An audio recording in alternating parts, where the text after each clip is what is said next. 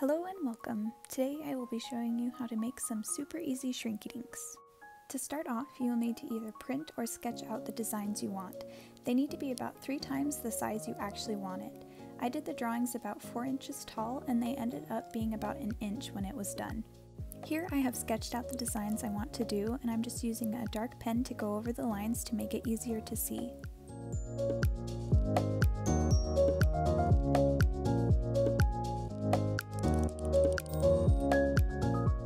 Material you will need that you will draw the designs onto is number 6 plastic.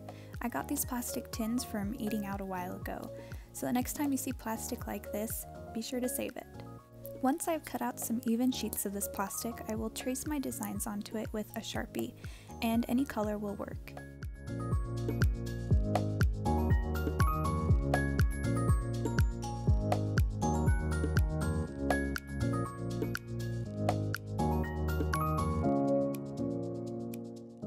Next, you will cut out your designs.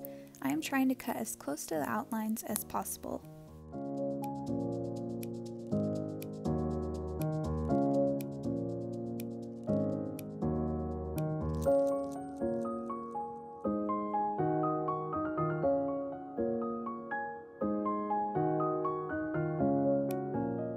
Next, I will preheat my oven to 300 degrees Fahrenheit.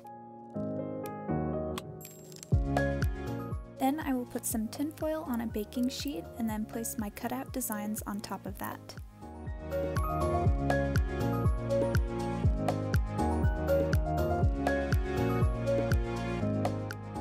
I leave them in the oven for roughly 3 to 5 minutes, but just keep an eye on it.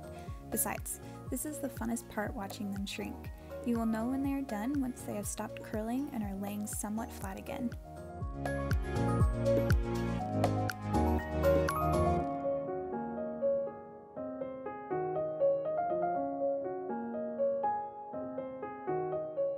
If they are still slightly curled when you take them out, press something cool and flat on top of them, like a glass cup.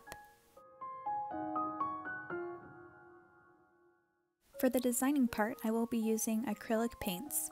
If you paint on the back side, the color will still show through, but you will still have that smooth texture on the front. So that is what I did with mine. Once I've painted the colors I want, I will do one last layer of white on the back to hide all of the colors and make it nice looking.